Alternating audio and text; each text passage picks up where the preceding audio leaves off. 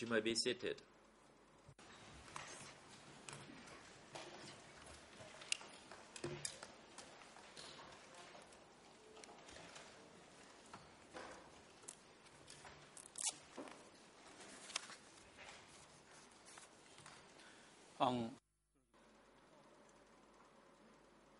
The court is now in session. This morning, the chamber will continue to hear the testimony of the witness Ong Thong Heung, and if time permits, we will hear the testimony of the witness Suong Sikun. As the chamber already informed the parties and the public, the chamber will hear the two witnesses in alternate sessions. As for the witness Ong Thong Heung, who shall be heard this morning, will be questioned by the party, and as he cannot change his air ticket, the chamber decides to hear this morning. And we will hear him before another witness. Ms. Chakraborty, could you report the attendance of the parties and individuals to the proceeding? Chakraborty, Mr. President, all parties to the proceeding are present except the accused Ieng Sari, who is present in the holding cell downstairs, as he requests to waive his presence through his counsel, and the request is for the whole day proceeding. The letter of waiver has been submitted to the greffier.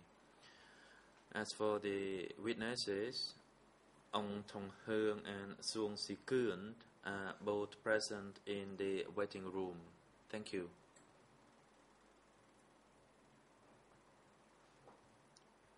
President, thank you. The chamber will now decide the request made by the accused Ieng Sari. The chamber has received the request by Ieng Sari dated 14th August 2012 through his counsel to have his direct presence in the proceeding and instead to follow it through a remote means for the whole day.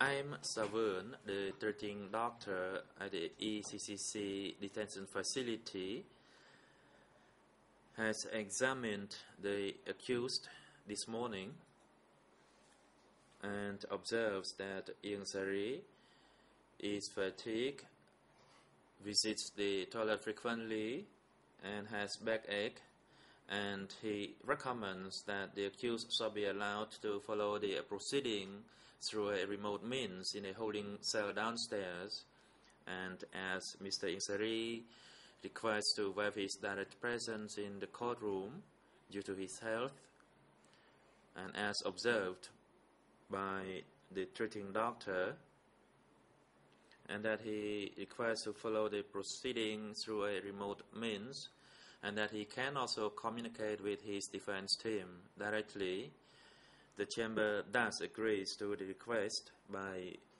the accused Ieng Sari to waive his direct presence in this proceeding and allows him to follow it through an audio-visual means from the holding cell downstairs for the whole day proceeding. AV booth, you are instructed to link the proceeding to the holding cell downstairs so that Ieng Sari can follow it for the whole day. Court officer, can you invite Ong Thong Heung, the witness, into the courtroom?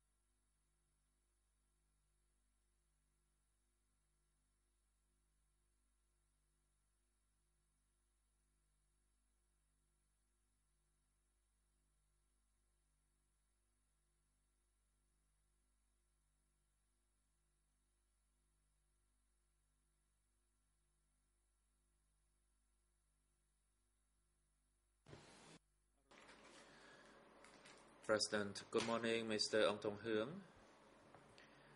The Chamber will this morning continue to hear your testimony. You will be questioned by the defense. There are two defense teams who are to question you. That is the defense team for Ieng Sary and for Khieu Sampon. Before I hand the floor to the defense, I'd like to remind the witness that you should be careful and try to listen to the question and limit your response to what you are asked, and don't make any unnecessary comment.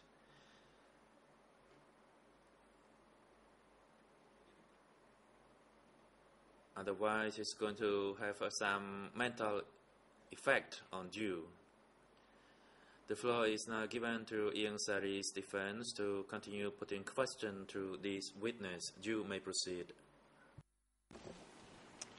Good morning, Mr. President. Good morning, Your Honors. Good morning to everyone in and around the courtroom. And good morning to you, sir. Let's pick up where we left off. We were talking about your affiliation back in Paris when you were a student and you got involved with funk. Now, according to your testimony, and I'm referring to Khmer 00832574 to 75, and then I just have the numbers. In English it would be page 77, and in French it's 86 to 87. This is from your testimony on August the 7th. You indicate that the front movement was under the direction of Ieng Sary,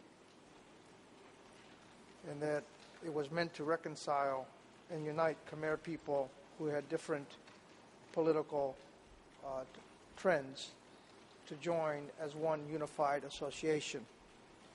Do you recall saying this, sir?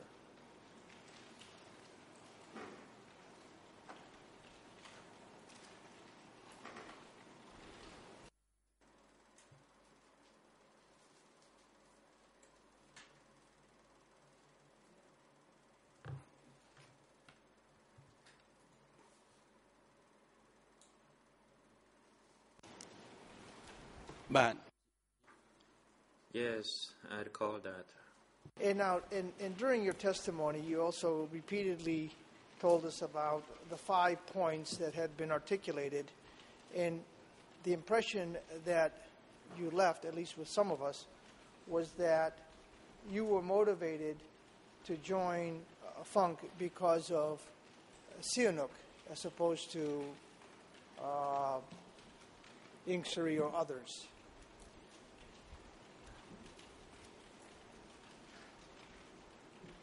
Am I correct in drawing that conclusion based on your testimony?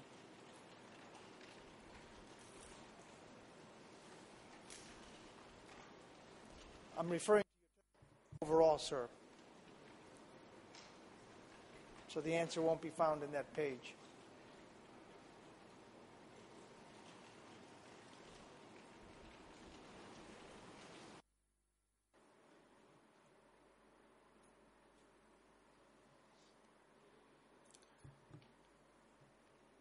In general, I acknowledge that the intention, yes. All right. Now, if we could go back to what David Chandler wrote about you in The Tragedy of Cambodian History. I'm referring to D108/50/1.75, and unfortunately we don't have it translated, but I'm referring to in English. The air numbers will be 00193373, and it will go into 74. There's a section with your name on it, can I assume that at some point you met with Mr. Chandler, and as a result of you meeting with him, he wrote certain things about you in his book?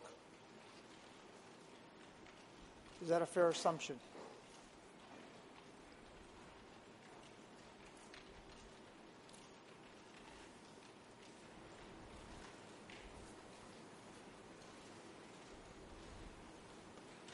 Sir, the question is not on the page yet.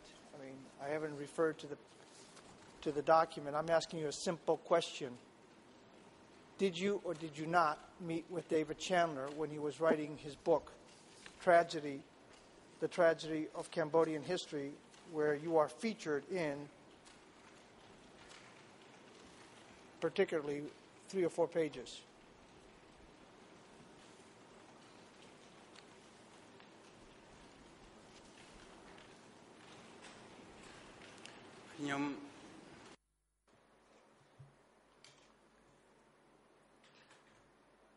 In general, I made Chandler as other people. I must first clarify that I am the author, and I acknowledge and stand by my book or any statement I made. And if you put a question to me as how I shall judge other books written by other authors about me, I cannot make that judgment. Thank you. Now, if you could answer my question, did you or did you not meet with Professor Chandler where he was asking questions for writing a history book, where you are featured in? And there's a title called Ong Tong Hung. That would be you. So did you meet with him? It's a yes or no.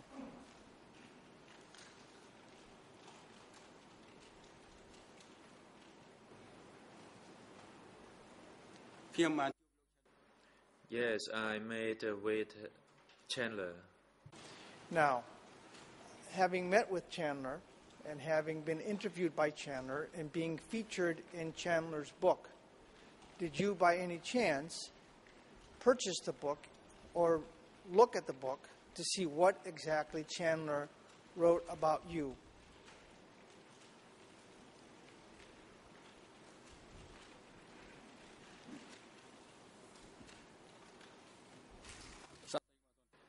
President, witness, please wait. The prosecution, you may proceed.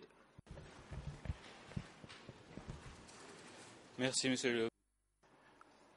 Thank you, Mr. President, Your Honors, colleagues. Mr. President, this question has already been put to the witness, as was the previous question, so I do not think we should go that far to resume the examination of the witness, because these questions have already been put to him. Mr. President, I'm about to confront him with what is in Mr. Chandler's book. He indicated that he met with Chandler and that he spoke with Chandler. I'm now asking him whether he read what Chandler wrote based on the interview before I confront him with what is written. I think it's a fair question to put to the witness before I confront him with a document.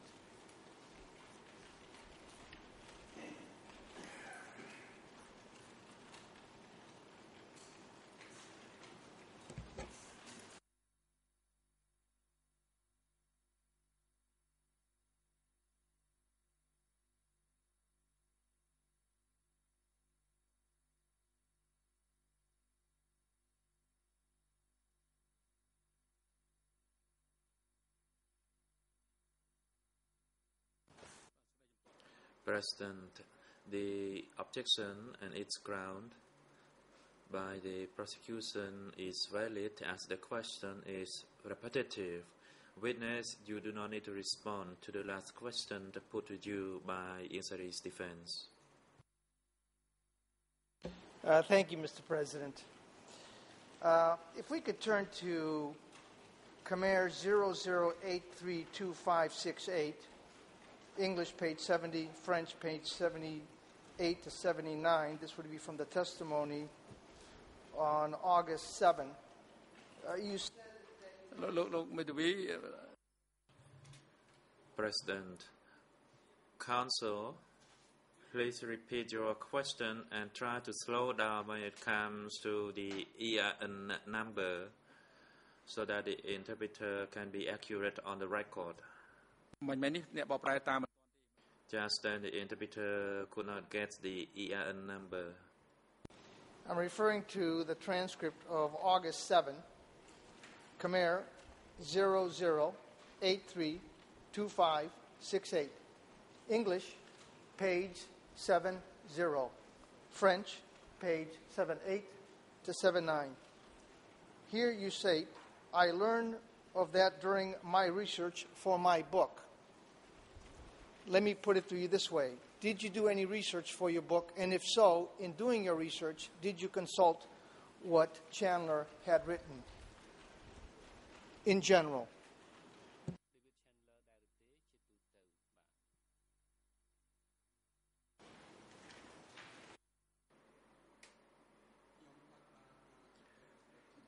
I did not read Chandler's book. All right. Now, in his book, nonetheless, Chandler, featuring you, says, and I'm referring to the page that should be on the screen there in English, it's 00193373. It says here, Ong Tung Hung, born in 1945, had earned a government scholarship for tertiary study in France when he was 20. He lived in Paris for the next 11 years and was drawn into left-wing political circles after the student uprising in May 1968 and the coup d'etat in Cambodia 2 years later. Hung was an enthusiastic supporter of the NUFK, though motivated less by his fondness for Sihanouk than by his anger at the United States and his distaste for Lon Nol's regime. The Front's political program seemed to Hung to be a refreshing departure from Cambodia's past.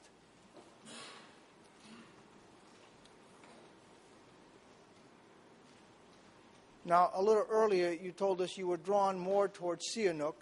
Here it appears that you were not fond of him, but you were fond of the program, which you identified to be Inc. Cerise, under Inc. Cerise' direction. Do I have it right?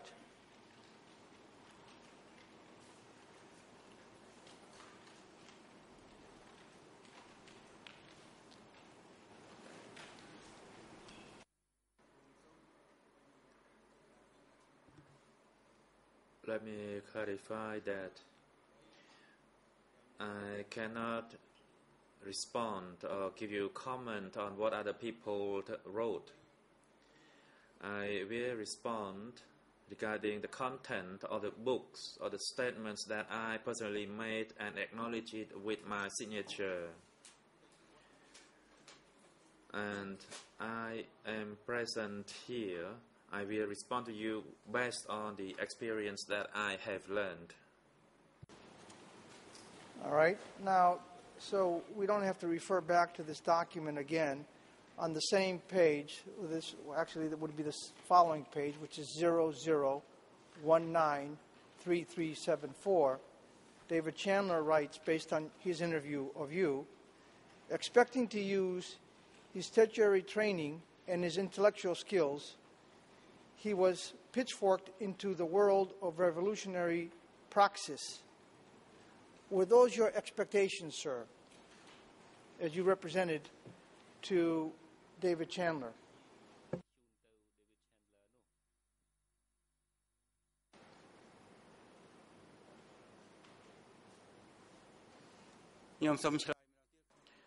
Let me once again repeat my previous response. I cannot make any comment based on what has been written by other people about me. All right. He then goes on to say, for the rest of 1976, Huang worked in Phnom Penh in a factory making electric pumps and an agricultural cooperative at Tak Mao on the outskirts of the city. Is that correct, sir?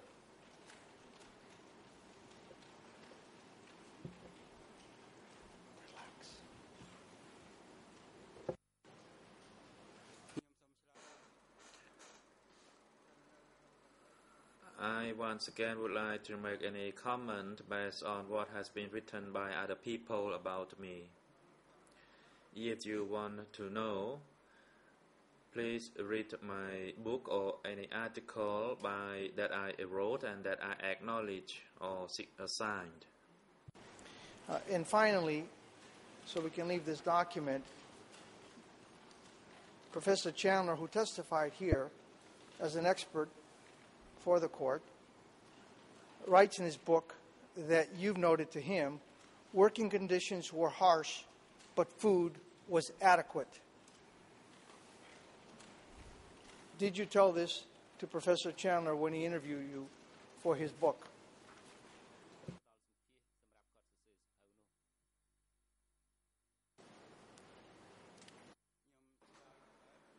I repeat my same response. If you really want to know, please, it's better for you to read my book.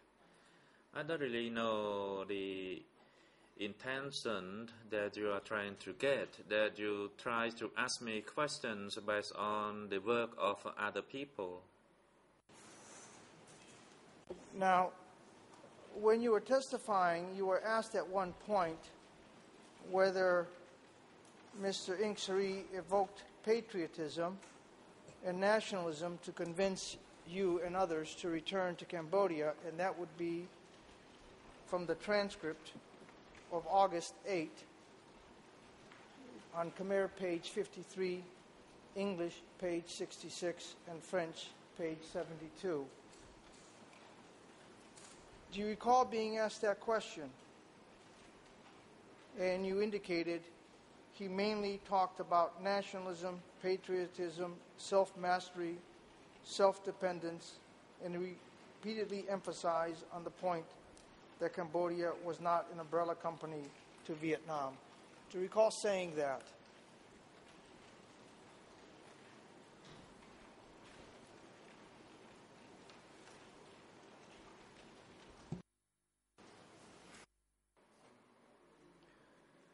Thank you, counsel, for asking me the question. I clearly recall that was my statement in general, and personally it was Ieng Sary who introduced our 1,700 people coming from overseas. Right. Well, let me make sure I get it right, though. Prior to Mr. Ieng Sary coming, as early as 1968, according to your interview with Chandler, you became politically involved with the left movement. And then you told us last week, for sure, 1970, with the Lono government committing the coup d'etat.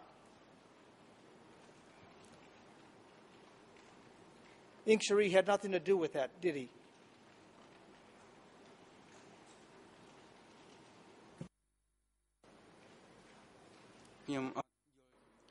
I do not get your question. Can you rephrase it?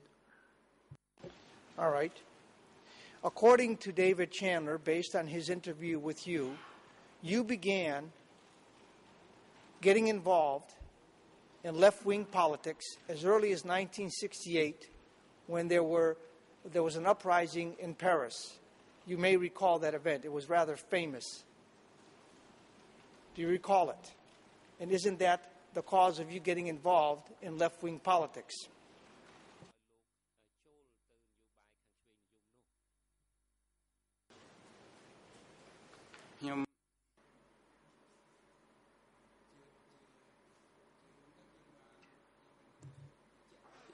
general, and let me repeat. I will not respond to the questions regarding the work that other has written about me. Of course, all those authors have the right to write something about me, but I myself will only confirm the statements of book that I personally wrote.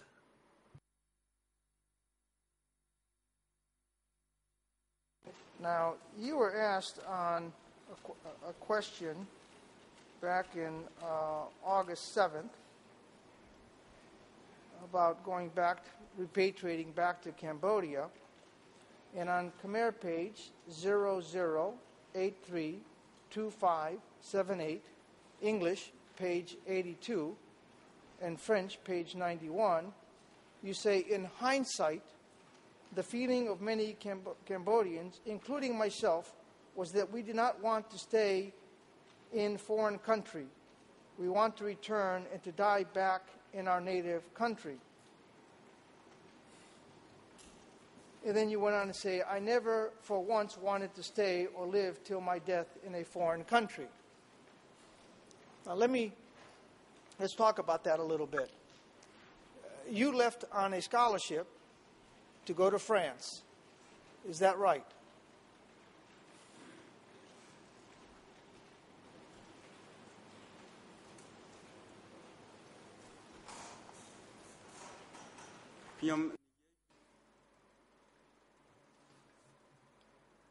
I did make comments regarding the feeling of the Cambodian students at the time, as we really loved our country and that we were living overseas at the time. Let me repeat my question because we're going to go step by step. You voluntarily went to Paris on a scholarship to study. Is that right?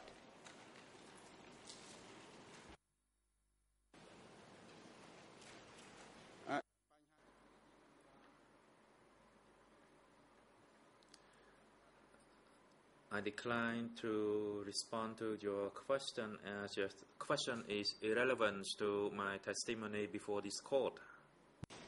What prevented you, sir, since you weren't getting a university degree by your own admission last week, what prevented you from returning back to Cambodia in 68, 69, 70, 71, 72, 73, 74, 75.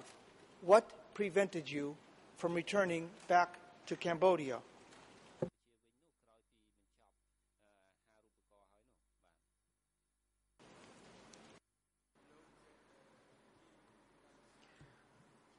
You are attempting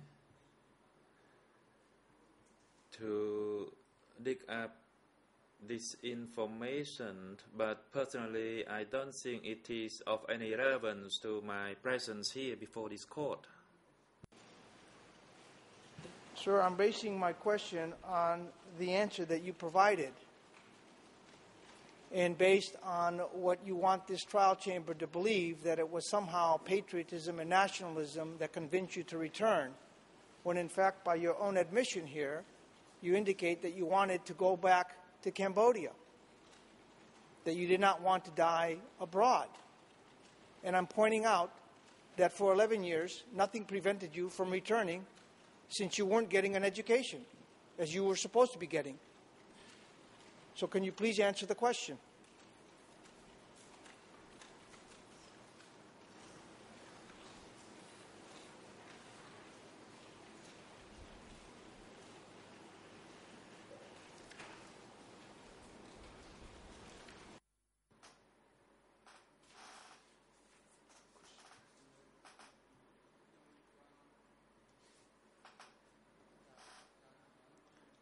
At that time,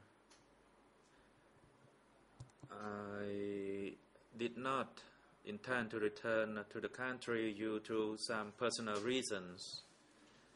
And later on, when I believed in the advice or instructions by Ieng Sary, I returned to Cambodia amongst many other Cambodian students.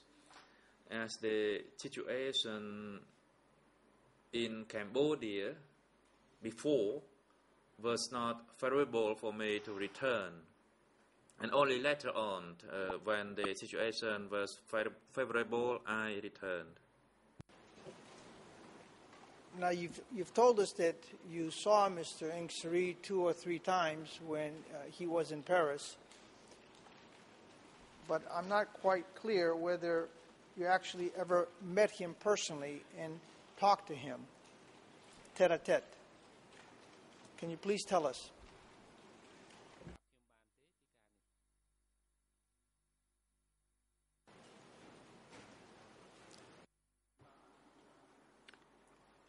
No, I never met him in person, but I met with other Cambodian who went to attend the meeting with him. And what about Prince Sihanouk, when he was abroad, and we know that at least on one occasion you went to see him in Bucharest, did you have an opportunity to have a discussion with the prince? Or were you just in the audience listening to what he was saying?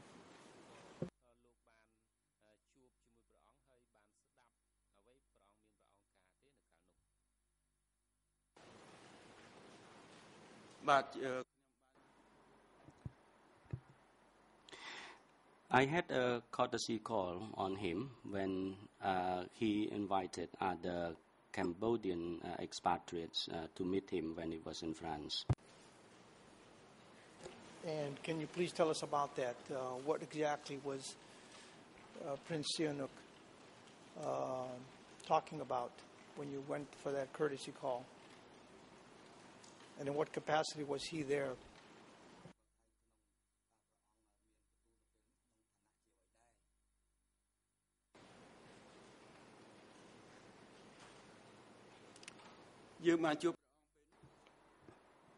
At that time, he was the legitimate head of state of Cambodia, and he also reported to the Cambodian expatriates over there about his official visit in France as well as in different parts of Europe. He met with the head of states of other countries in Europe, namely Tito and a number of other heads of states. So this would have been before the coup d'etat, before 1970, when you say he was the legitimate head of state. Are we to interpret that you met him before 1970?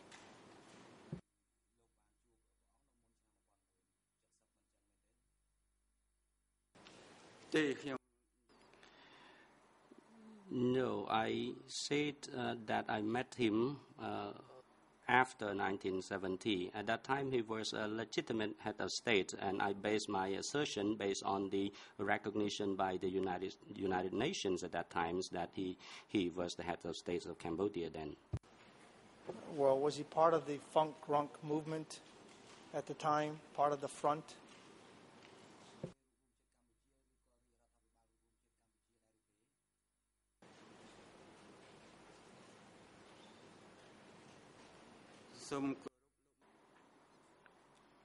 Counsel, I have already answered this question. I would like to emphasize that it was him who was the leader of the Funk, and he was also the head of state of the Royal Government of National Union of Cambodia. All right. Now that we clarified that, was he also at that point in time telling Cambodians abroad to assist in toppling the regime that had toppled him?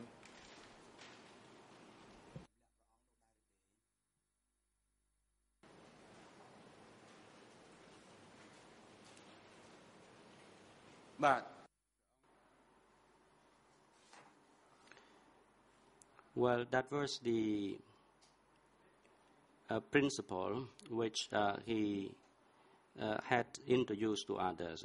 I did not know exactly when he mentioned or made that appear, but he said that he wanted to contribute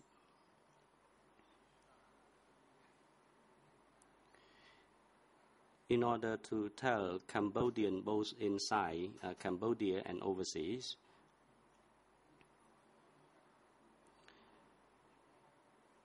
in order to resist against the regime that had toppled him. Right. And I take it, well, let me rephrase it. Was he evoking patriotism and nationalism for the students, the Cambodian students such as yourself, to assist in the struggle against the Lanol regime and for what it stood?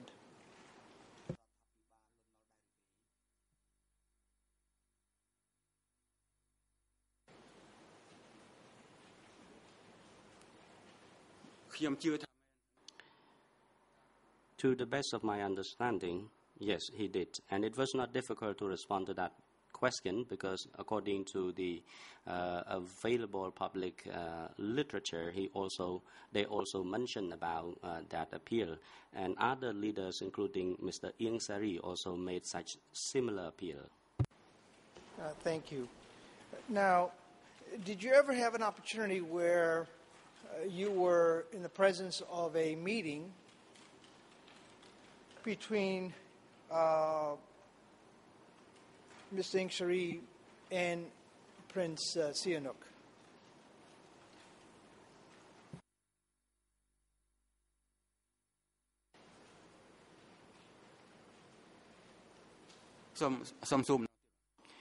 Counsel, would you mind repeating your question? Yes. Well, did you ever participate in any meetings where Prince Sihanouk was meeting with Mr. Ieng Sary and they were discussing matters?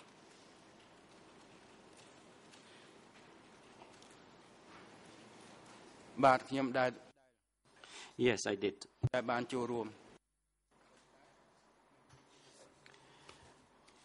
But when I was attending the meeting with the prince, at that time the prince was the person who talked a lot. And when he met with Ieng Sary, I did not notice whether or not Ieng Sary did make any observation then. All right. And I guess my question was,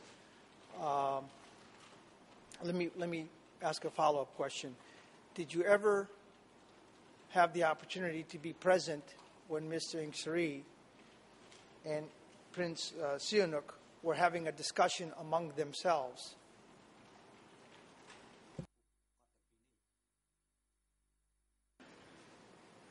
That no, I didn't. I was never present. Now, in your testimony on August 9, 2012, Khmer 008332930. English, it would be page 14. French, it would be page 15. You were asked a question, and based on something that you have said in the past, that Ieng Sary had substantial influence. If Samdech Sihanouk wanted to do anything, but it was opposed by Ieng Sary, that would not be done. That was in document E3/97. And you then go on to say, as part of your answer, because you were asked, how did you know?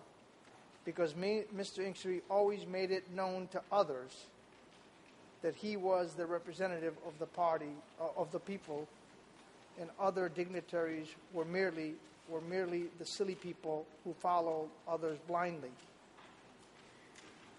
Let me ask you concretely, because you told us now that you never had a tete-a-tete with Mr. Ieng Sary. Is it your testimony today that Mr. Ieng Sary said these sort of things to in your presence?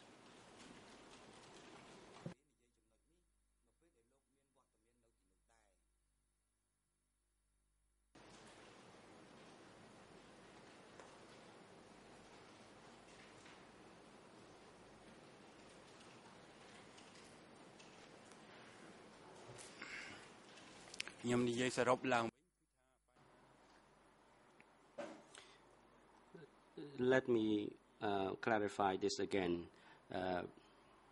If Council has followed the Cambodian students overseas and their movement, at that time when Mr. Ieng Sari was in France, or so, he had his own networks. In his circle, there were friends who were former members of the Leninist Marxist circle in France, and those members were the core forces for handling on relationship between Cambodian living overseas. And in my personal observation, that was the recognition of other observers and commentators who had studied about the Cambodian students overseas and their movement. So now if you could answer my question. Do you recall what my question was?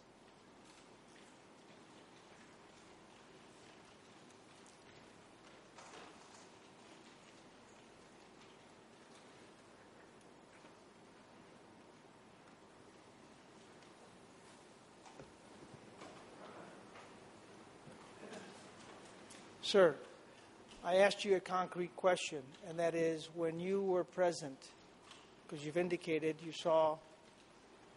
you were present at a meeting where Prince Sihanouk and Ieng Sary were present and were speaking. Did you ever hear Mr. Ieng Sary make the comments that you are attributing to him in your testimony? It's a yes or it's a no.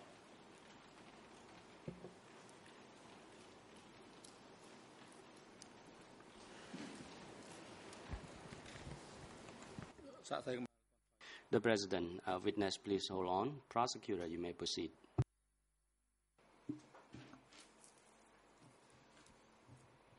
Yes, thank you, Mr. President. The initial question was centered on the fact of knowing whether Ieng Sary had pronounced such statements but did not say that this necessarily happened in the presence of Prince Sihanouk. However, the second question reduces these statements to the moment when allegedly the witness attended a meeting where Ieng Sary and Prince Sihanouk were present. So it seems that this considerably reduces the scope of the question, and asking the witness to answer by yes or by no seems to be a little bit limited, whereas he might have heard these statements during a meeting with Ieng Sary without Prince Sihanouk being present. So I would like the question to be put again in a broader way. Thank you, Mr. President. Mr. President, the counsel obviously might have lost it in translation or is just mischaracterizing the thrust of my question. I went step by step. I wanted to lock the witness in whether he had participated in any meetings. He makes a rather bold statement. I'm asking him whether he was present at any time in a meeting, whether it's just Ieng Sary or Ieng Sary and the Prince. You can answer the question.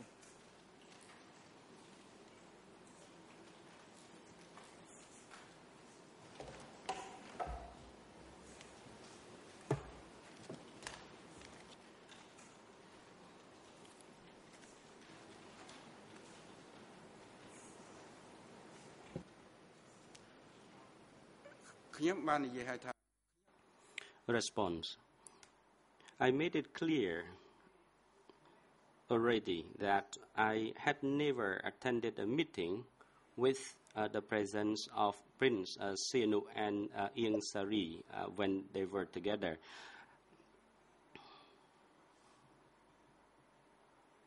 But I never attended in the meeting when the two of them discussed any matters together. But let me make it clear on that point. When there was a meeting between Prince Sihanouk and Mr. Ieng Sary, during which only Sihanouk was the sole or solo presenter, and I never heard any words from Mr. Ieng Sary during such meeting. All right, thank you. Let's move on to another topic. When you arrived in Cambodia back in 1976, I understand that the first place you went to was at K-15. Is that correct?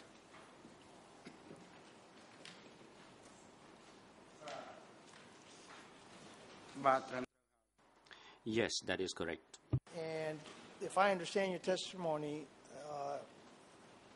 it was at K-15 where your belongings were searched and everything was taken away, such as books. Is that right?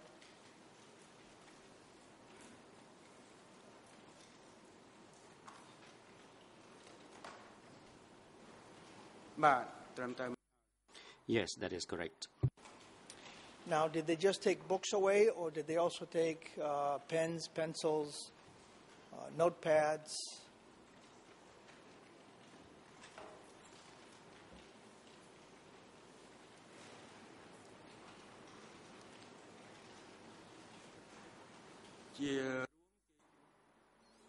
Generally, they took away the radios and other unnecessary belongings, including books. And even writing pads, they took some of them away and they left some with others. And can you tell us who was allowed to keep writing pads and who wasn't? Because you seem to be making some sort of a distinction that some were allowed some materials while others were not allowed any.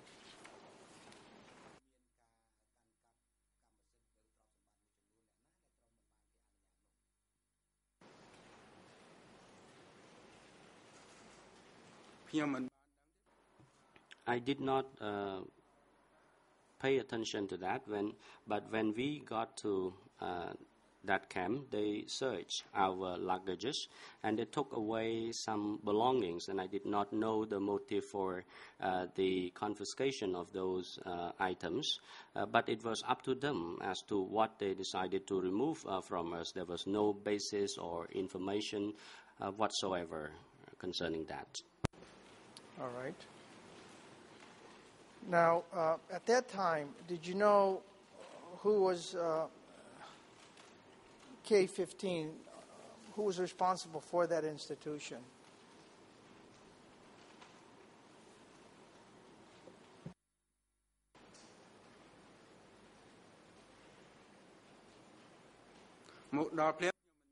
When I first arrived in that place, I did not know who was responsible for that office, but later on I found out that the person in charge was Pum. Okay, he's the person in charge, but who did Pum work for? Who was his superior?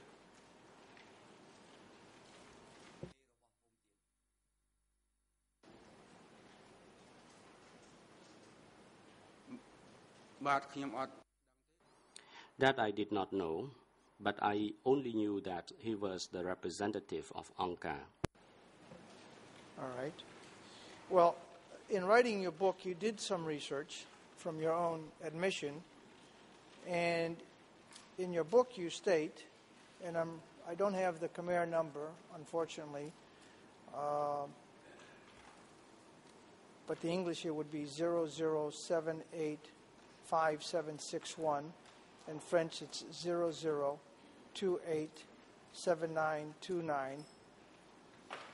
It says here, the former Khmer Soviet Friendship Technical Institute had been transformed into a unit for people arriving from abroad like us.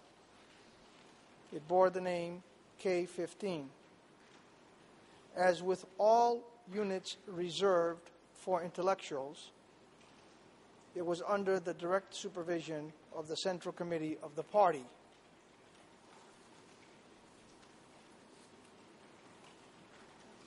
Do you stand by what you wrote?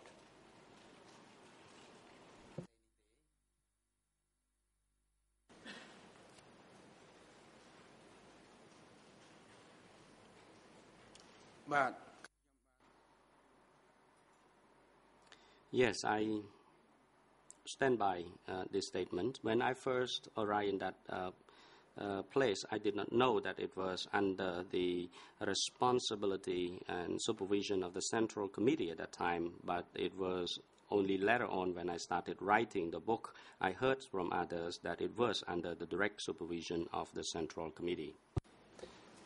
Thank you. And what I guess I want to focus on is the sentence, say, as with all units reserved for intellectuals. So, at least in English, it would appear that you're saying that where all intellectuals were kept, those premises were supervised by the Central Committee of the party. That's what your research led you to conclude. Is that correct?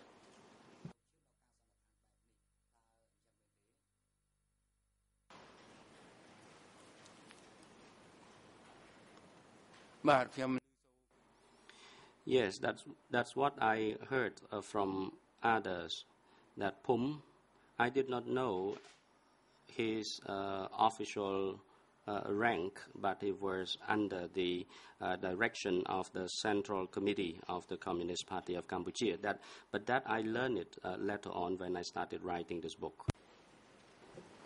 All right. And then you qualify, or you give us a definition of who comes under the heading of intellectuals. Were grouped students, professionals, engineers, civil servants, and the elite of the former regime.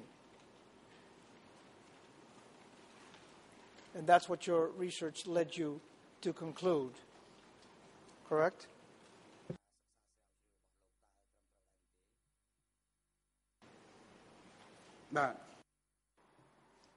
Yes. And so, if I understand you correctly, after K-15, from there you went to Bong Trebek. Do I have it right? Or did you go someplace else before that?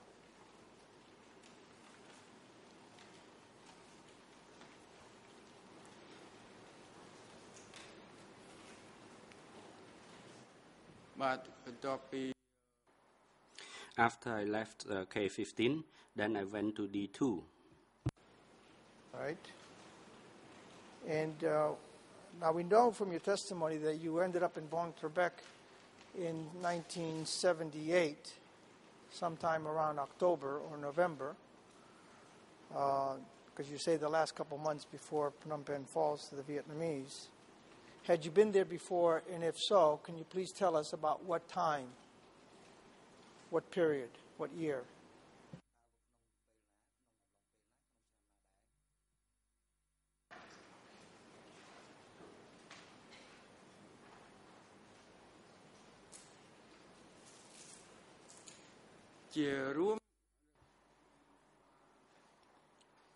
In general, I went to Bang Trabai twice.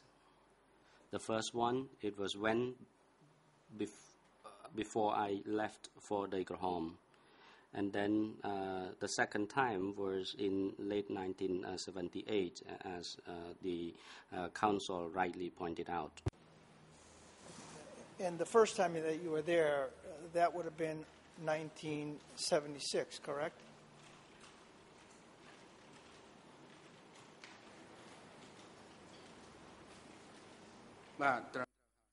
That's correct. And so the statement that you have here, that as with all units reserved for intellectuals, it was under the direct supervision of the Central Committee of the party, can we rightly conclude from what you write here is that when you were at Bong Trebek the first time, that was being under the direct supervision of the Central Committee of the party.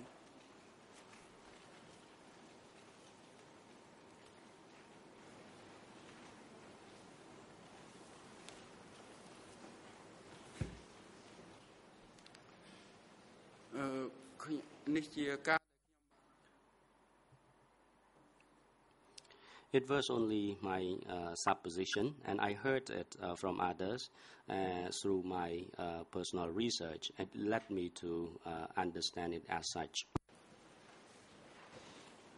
Whenever you say supposition, I have to press you a little bit, because I'm not asking you to suppose, to assume. I'm asking you to verify based on what you wrote, because I see nothing about supposition in your book here. So can you please be concrete?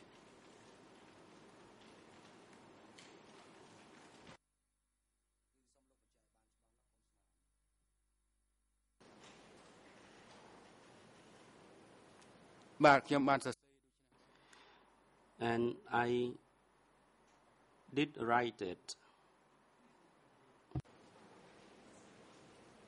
Sir, I'm not asking you whether you wrote it.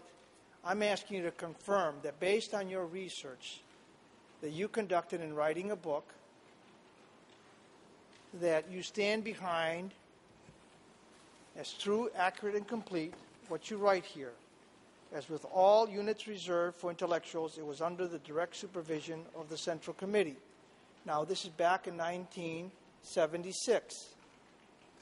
Can you confirm, based on your research, that in 1976, Bong Trebek was under the direct supervision of the Central Committee of the party, based on your research?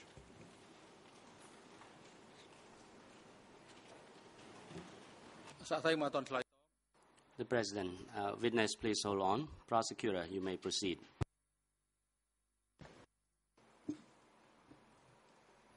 Thank you, Mr. President. I see perfectly clearly where the defense is going, because it's basing itself on the book, of course, written by the witness. And however, we took care to ask the witness to distinguish what he had seen, and we didn't ask him these kinds of questions. And what bothers us, Mr. President, is that we're trying here to ask the witness to become an expert, and the witness here is not here as an expert, he's here as a witness. So that is my objection to this kind of question. I may briefly respond. When the prosecution is up here, they refer to the book. Not a problem. Today I pressed the gentleman. He tells me that I should ask him questions based on his own writing. I'm now asking him questions on his own writing, and there are no qualifications as to what he stated. He indicated that he did some research, and I'm asking him to confirm. This is an important issue. Now, he can say that what he wrote was false. I'll accept that. He can say that what he wrote, he will not stand behind it 100% because he's uncertain, because he might have learned something thereafter. He can say that he was just guessing when he wrote it, or he can say that he stands behind it. There's a universe of choices, but his credibility is at issue here, and his testimony is at issue here. And when he goes to Bong Trebek, and who controls or supervises Bong Trebek at which point in time is vitally important, because we've heard testimony about the conditions. And that's why I'm pressing the gentleman for this question.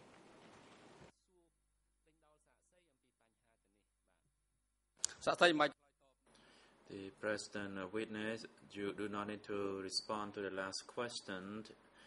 It is a repetitive question which has already been answered by the witness. Secondly, counsel, you seems not to remember the response, and later on you put a question which try to draw a conclusion from the witness. Please prepare your question appropriately. And the chamber observes that some of your questions should not be used, especially the form of the yes or no questions. Very well, Mr. President. I don't want to debate the point, but can I have the trial chamber's version of what the statement was? What did he say about this? Does he stand behind this? Because you've indicated that the question was asked and answered. I don't know what the answer is.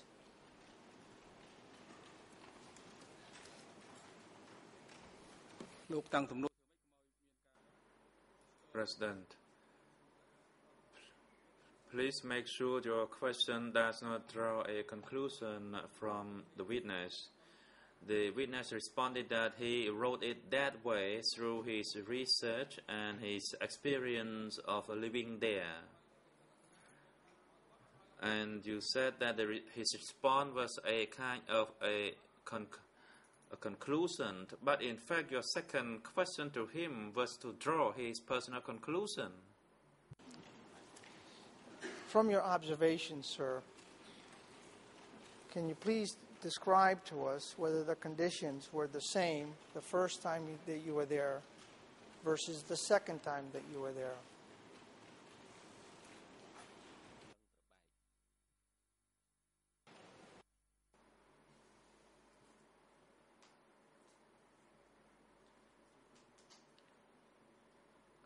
I can tell you, counsel,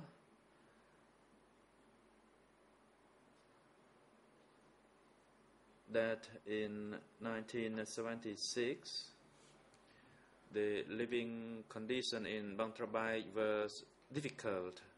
However, in 1978, that is after we returned, the situation was not as strict as previously. Where was there more food in 78 than there was in 76?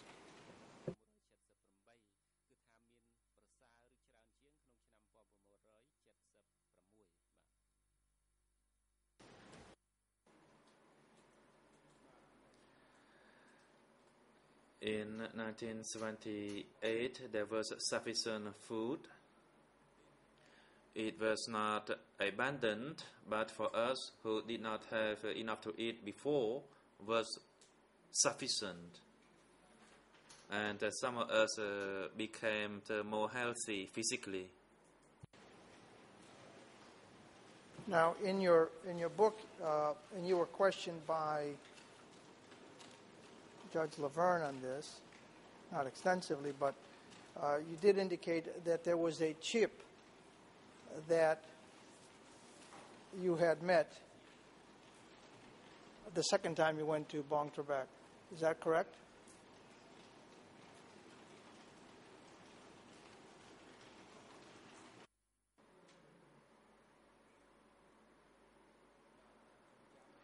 As I recall, it was the person who received us from the boat. Right. And as I understand it, you associated him with the Ministry of Foreign Affairs. And at one point, I believe you might have even indicated that he was under So Hong. Is that correct?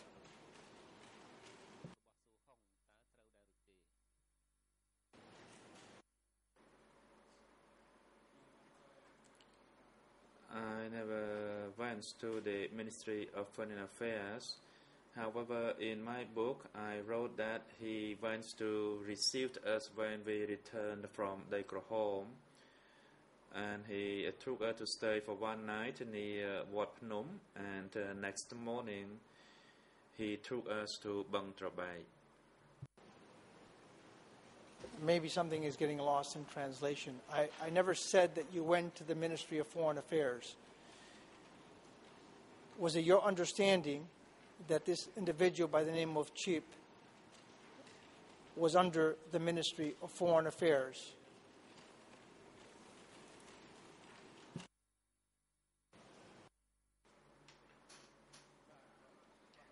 Yes, he must have come from the Ministry of Foreign Affairs, as he said that he was instructed by Ieng Sary to come to fetch us. Well, according to your testimony, and I'm referring to transcript on August 9th, Khmer 00833358, English is page 50, and then French is page 54. You state that when you were asked about it, about this individual, I met him, and when I saw his face, I find his face familiar. When his picture was printed in the newspaper, I thought that was him. He was the close aide of So Hong. So let me put it to you this way. Was it your understanding back then that he was So Hong's close aide, based on your interactions or based on what he might have said?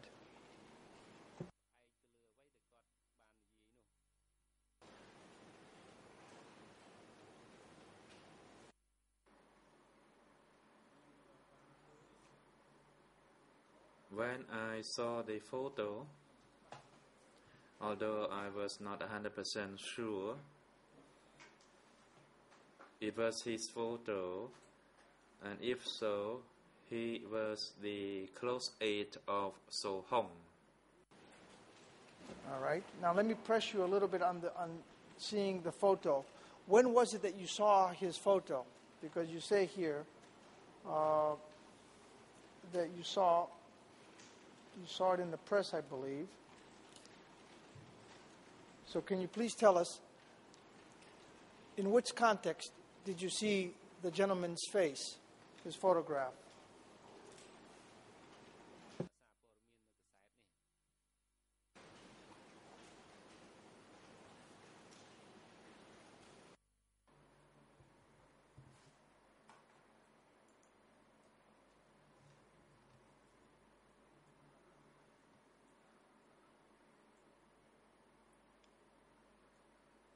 I saw his photo on the internet. All right, well, can you be a little more specific? Were you following the proceedings, and as a result of following the proceedings, you saw his photograph? Did you read an article concerning his testimony, what he testified here under oath? In what context did you see the photograph on the internet?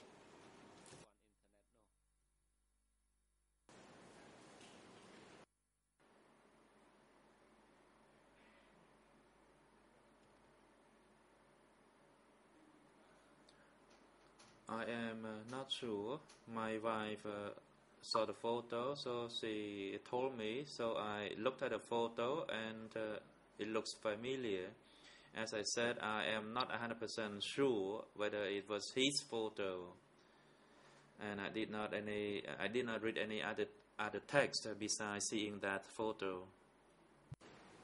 All right. Well, we've had a gentleman here testify. His name is Chiem. There's no chip, as you've indicated in your book, CHEAP, that would have been working for Mr. So Hong. Is it possible that you have the wrong name, that it should be Chiem as opposed to Chip?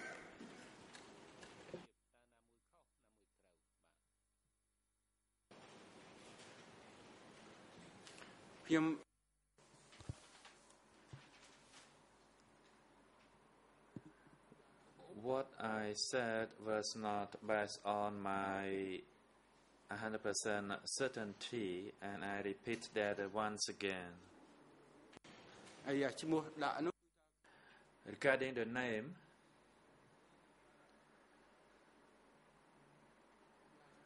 sometimes people change their names to mask their identity, so I cannot say for sure whether I am 100% certain regarding the names I use or quote. All right, so is your understanding that he might have been masking his name?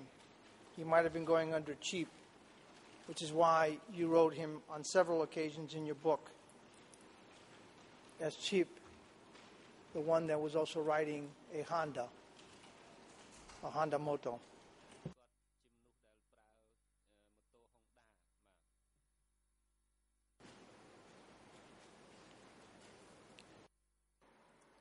President, the prosecutor, you may proceed. Thank you, Mr. President. The defense counsel is asking the witness to speculate again by asking this question, which is repetitive. It was already asked by the judge, and he says, perhaps, thereby inviting the witness to confirm his hypothesis. This is not a proper manner of putting questions to the witness. Thank you. Your Honor, there is a point to this exercise.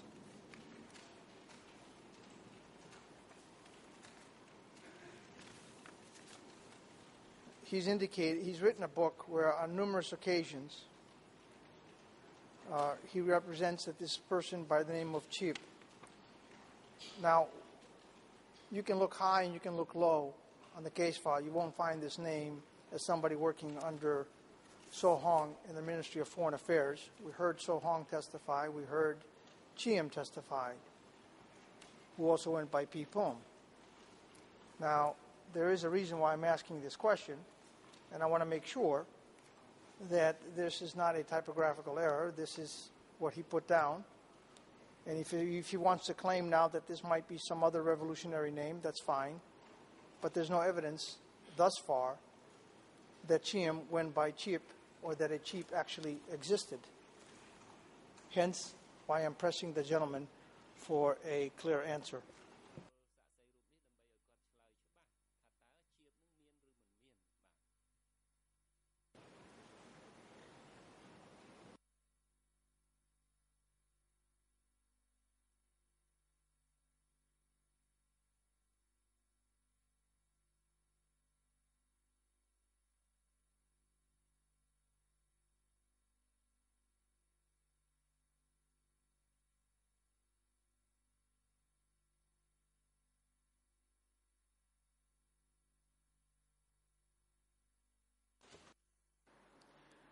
President, the question is repetitive, so witness, you do not need to respond.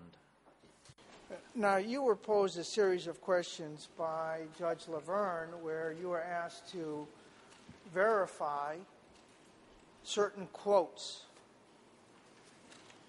that can be found in your book, in your testimony. And I guess my question is, or in your statement, I should say, but my question is this. If you did indeed have the notes as you claim you had a notepad where you were keeping notes when you wrote this particular chapter, how on earth did you get such a significant name grossly wrong?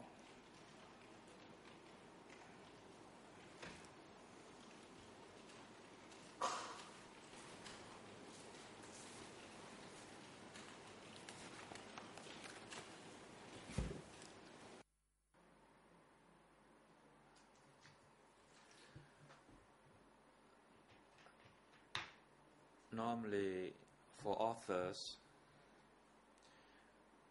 and personally, sometimes I use a pseudonym for other people, or sometimes I don't use the real names. However, when it comes to the name of Cheap, I think the name is Cheap, or it could be Chiam. I am not 100% sure. But what I heard was Cheap, but I could mishear it.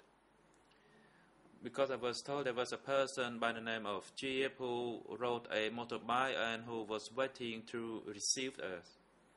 So I cannot 100% confirm the certainty regarding the name. Let me make sure I understand your answer correctly. Are you suggesting that you only met this gentleman once, which may account for why you have the name wrong?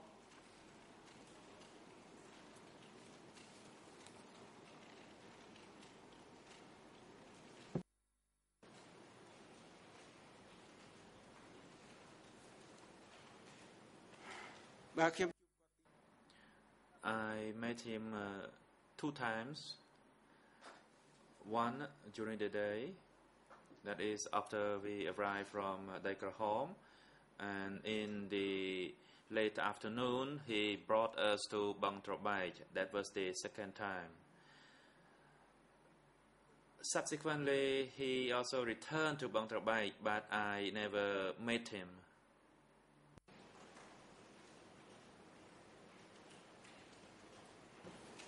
And can you please tell us what name did you put down in your notebook where you had all these other quotes?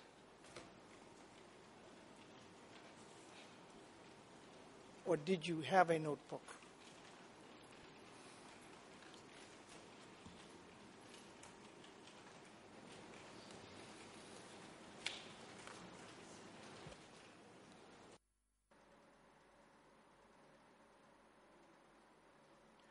I put the word or the name cheap. Now, sticking with this notebook a little bit, can you please tell us where it is and whether you have shown this notebook to anyone, such as Mr. Heder, with whom you met back in 1980, 79 or 80, at the border, Professor Chandler, Henry Lacard,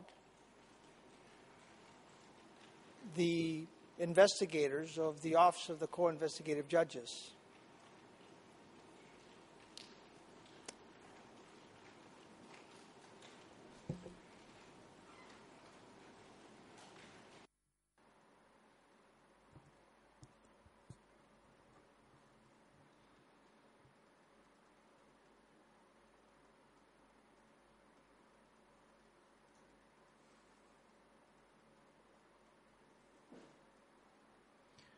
I cannot recall it,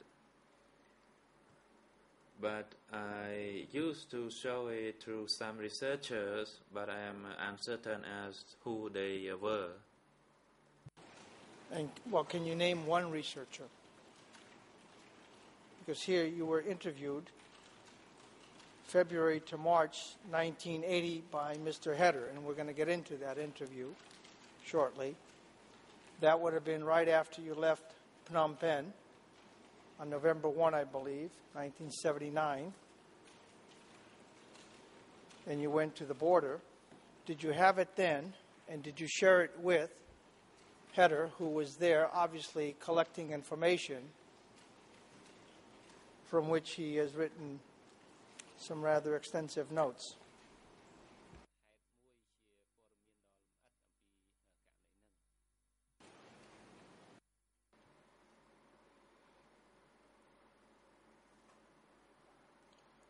I cannot recall whether I show it to him.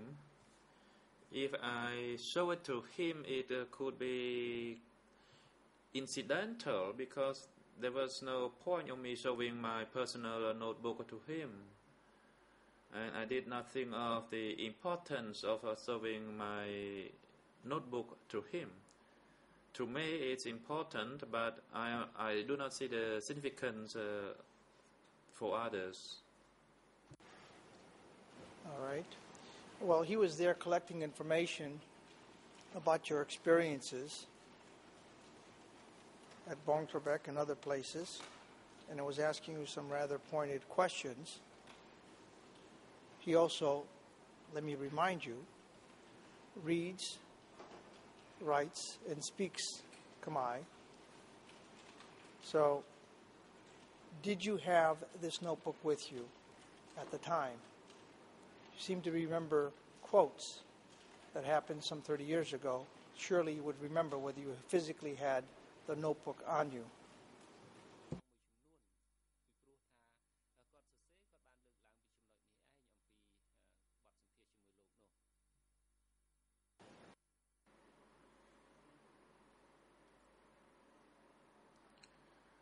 I cannot recall it. However, I recall that I indeed met with Steve Hedder in Thailand. And that meeting, did he approach you or did you approach him? He was there as a graduate student from Cornell University doing research. So, do you recall, how was it that you connected with Hedder at the time?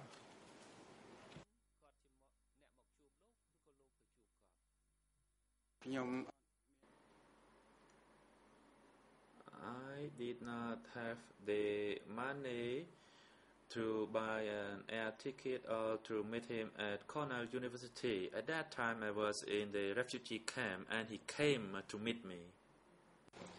All right. Well, I can only apologize because the translation must be terribly wrong, because I never said anything about you going to Cornell. Let me rephrase my question or re-ask it. How was it that you met him? Did you approach him or did he approach you? Which of the two, if you recall?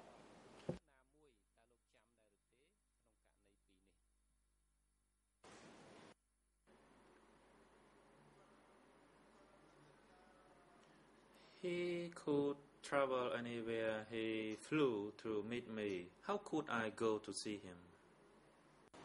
Sir, again, let me press you. You're there over the border in Thailand. I like to know, how was it that you met him? Did you know of him being there conducting research and you approached him? Or was he going around looking for refugees to interview? Which of the two? It's a simple question.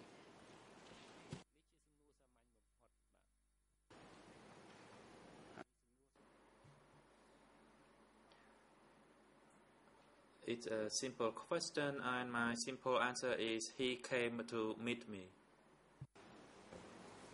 All right, and how was it that he found you? How did he know that you existed where he found you, if you recall?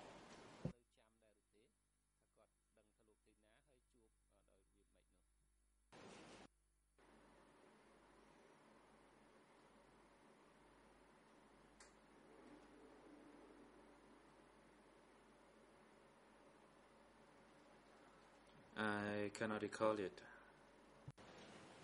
Do you recall how many days you met with him to be interviewed?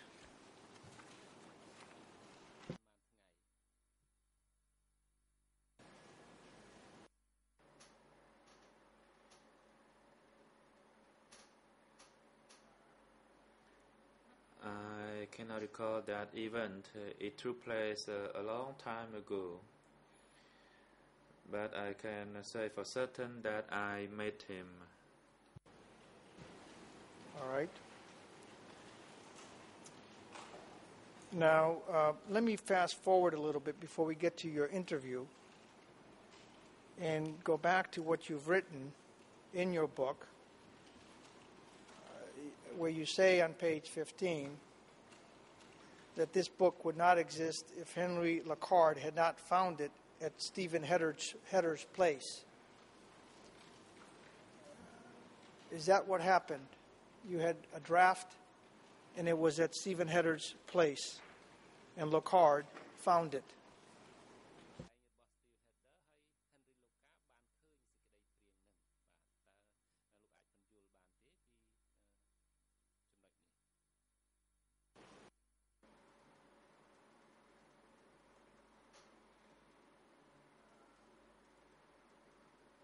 That's what I wrote, and that's true, and it is a kind of a courtesy. But I do not know what you want, what else you want, counsel. One day, Steve had said that I was drafting a book,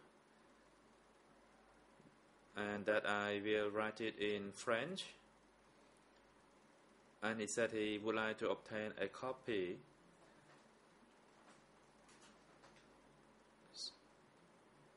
So I gave him a copy,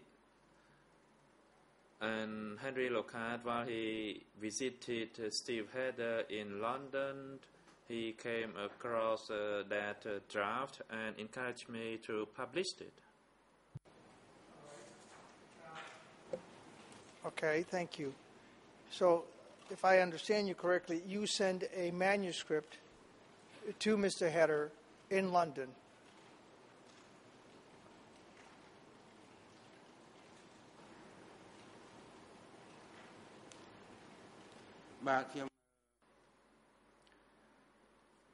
As I said, after I concluded the manuscript, I sent copies of them to a number of people, not only to Steve Hedder, but to others as well.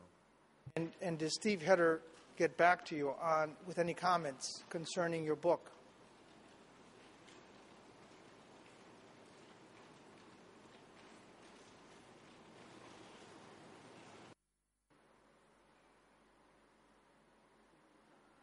I cannot recall it, but it seems none.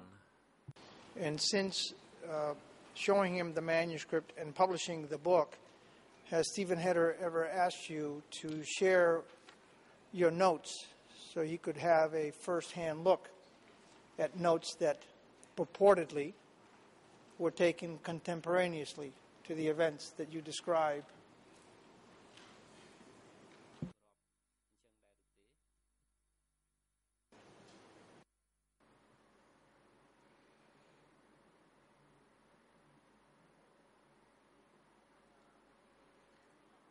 No, he did not.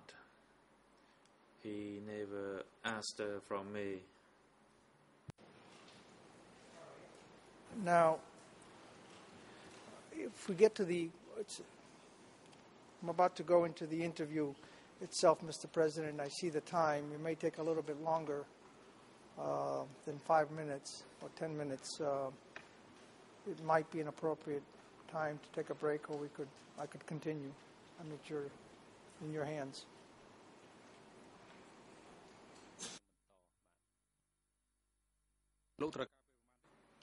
President, how much time do you anticipate in finish this portion? Well, this portion could take a little bit longer. I think I'm going to need the whole morning, and I'm hoping that by noon I will complete my entire examination of the gentleman.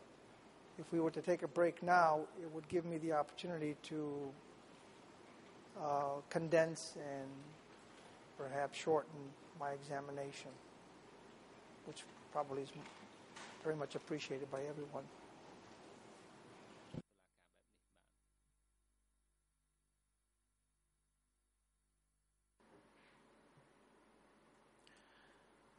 Thank you.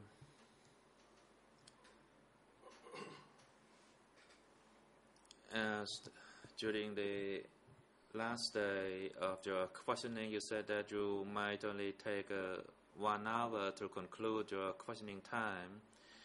And if you have to take about 10 more minutes, then the floor can be passed on to another defense. But it means that your anticipated 1 hour extra is not accurate. The time is now appropriate for a short recess. We will take a 20-minute break and return at 10 to 11 to continue hearing the testimony of the witness. Court officer, could you assist the witness during the break and have him returned to the courtroom at 10 to 11?